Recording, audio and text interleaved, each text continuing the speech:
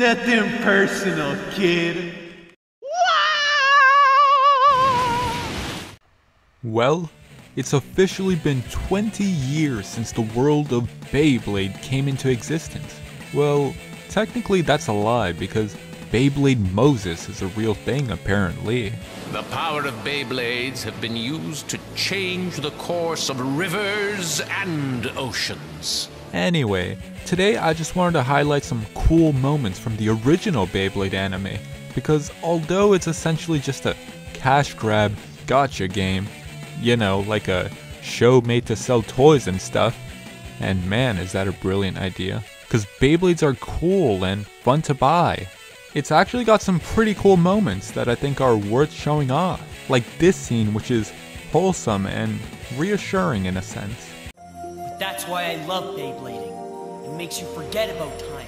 It makes you forget about your problems. And it makes you focus on exactly what's going on in the stadium. I know it sounds kind of strange, but when you love something as much as blading, nothing else around you matters. Or this scene, which seems like a Darman episode. Bully beats kid in a game of spinning tops, and then instantly regrets it. Tyson? That battle was just like old times, wasn't it, buddy? Hey, now that that's over, can we be friends again? You know what, Max? I miss blading with you just for fun. Honest. Come on, we haven't hung out in a while. That's true. Yeah, alright then. I just appreciate little things like that. It makes the story feel a little more real when it's applicable to our own lives, of course.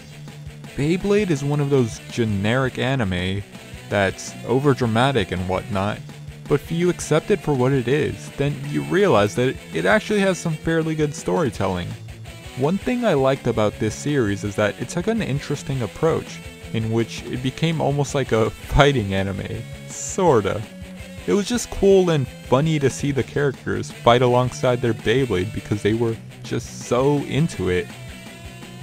Kinda like when you watch esports or the Olympics and you see how passionate these people are about what they're doing, it almost inspires you.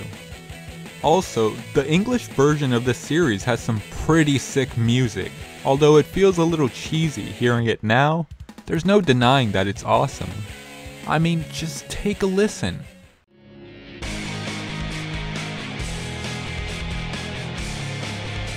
Dude, that was the best part. The English opening is very iconic, but for the longest time I never knew what the Japanese openings and endings were like, and they're also fantastic. Definitely worth checking out in my opinion. The only pet peeve I have is that they tend to reuse a lot of the songs, and it's not the worst thing ever, but sometimes it's funny, like how they'll play this dank song during Kenny's fight. Something about it just humors me, I guess you could say. Whenever I try, he's got me covered. How can I fight a battle I can't win? Had enough? Huh? Come on, how long do you think you can keep running from me? As Tyson's replacement, you should at least fight back. Yeah. I'm going down. I'm standing my ground. In addition, there was a movie, but it felt a little lackluster in my opinion. It just didn't offer anything new and it kind of felt rushed. In the English version, they reused soundtracks again. Also, the English version premiered after the dub finished, which is funny because it's a movie that takes place during season 2 of this series. All the characters were cool. There were 4, Tyson, Kai, Ray, and Max. Max is cool, though for whatever reason I can't help but feel like he reminds me of Tails from Sonic. Maybe that's just me, like the human version or something. Ray works for DoorDash and he's totally not a furry. Also, he gets trolled a lot. No way! No! Whoa, this may be it! That's right, at your service, Ray. Tyson! Back off, Ray. No chance of that, dude. Yo, Chief, it ain't nothing. It's time to show Kai how to dance with the trigger. No, trigger! I'm out, guys! Chill out, Ray. Kai is a fan favorite. I mean, for obvious reasons. His design was always cool. Kinda reminds me of a teen Gohan in the 3rd season at least. Also, he likes to train neck, which is super underrated. Also, I really enjoy hearing Kai's voice, simply because his English voice actor does a really good job of portraying the character. Watch me! Excuse me? I said, watch me! Because I'm about to show you what I'm really made of. Of course, he also does Tsubasa in Metal Fusion. Drones are attack now! This isn't over yet. Something about that sounds satisfying, like the raw audio alone. Drones are attack now! It's hard to get tired of that. The whole cast is great, honestly. I'm one of those nerds that is really into the whole behind the scenes with voice actors and stuff. So, personally, it saddens me to know that most of these actors don't do voice acting anymore. At least, not anime for that matter. I think Canada does a good job of dubbing anime, but that doesn't happen very often. Simply because we don't see much anime in Canada anymore. Or something like that. Tyson's English voice is also great. I especially love the way he says, sorry. Like, genuinely. I kid you not, I think I almost spat my food out when I heard this part, because it caught me by surprise. Sorry, Brooklyn, but I'm not going anywhere. I never give up on anything. Though, for whatever reason, there's one instance where he says, sorry, instead of sorry. Sorry, Dragoon. I wonder why. Realistically though, he's great as Tyson, and I love hearing him have fun with the role, especially his, "Come on, Dragoon!" Yeehaw! Hey, it's not so bad after all. Come on, Dragoon! Yeah! Just sounds so euphoric. I think my favorite line might either be, "Daichi, no!" or "Galaxy Turbo Twister." Yeah, I don't know. They're both pretty good. Daichi, no! No! Relax, Daichi, that won't solve anything. Here were the 2 lines again. Okay. He looks a little bit annoyed. Or maybe that's just me. I don't blame him. Voice acting can be tough.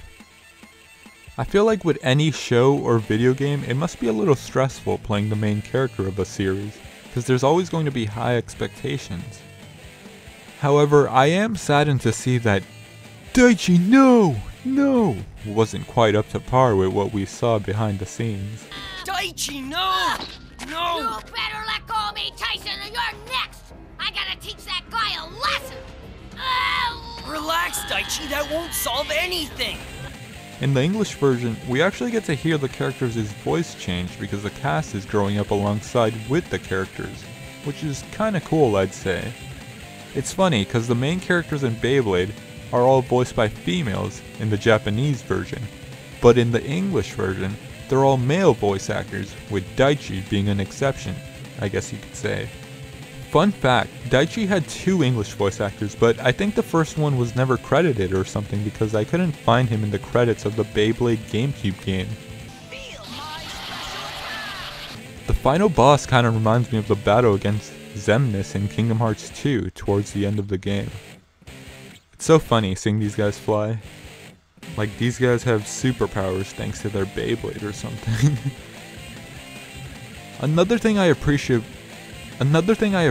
about this particular era of Beyblade are the launchers.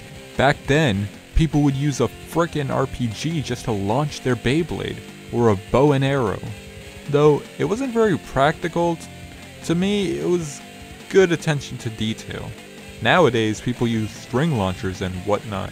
Although the English version can be cheesy at times, like I said, I just appreciate the love and effort that went into all this for an audience outside of Japan. I could probably go on for hours talking about how much I like this series and point out little details plus funny moments, but I don't want to make this video too long.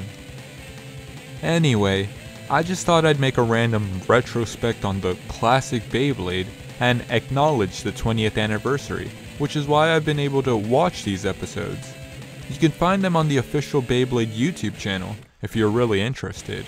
So, thanks for watching, and like the video and subscribe if you enjoyed. Or leave a comment even. But other than that, have a great day.